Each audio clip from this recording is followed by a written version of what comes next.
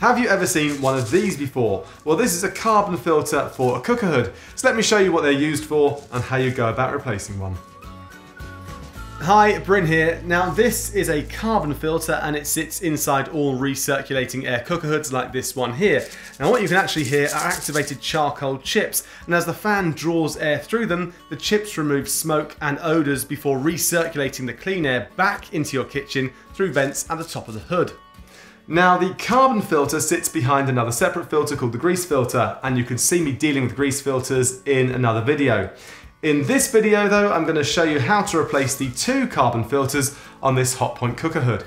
So when should you change your charcoal filters? Well, that depends on the make and model of your cooker hood, but for most models, anywhere between 4 to 6 months is about as long as any charcoal filter will last. And if you can't remember the last time you changed your charcoal filters, it's probably about time you did it. But don't worry, changing your charcoal filter can be incredibly easy. Now, before you replace your filters, you'll need to make sure you get the right ones for your cooker hood, and to do that, you'll need to know your cooker hood model number. Now, on a Hotpoint cooker hood, you'll find this on the inside of the grease filter on a sticker.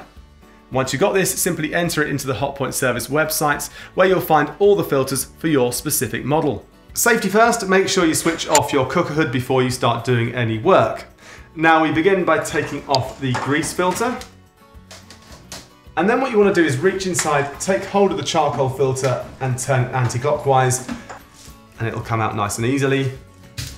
And then you take your new one, line it back up,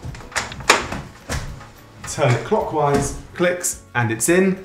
Do the same for the other side, and then replace the grease filters.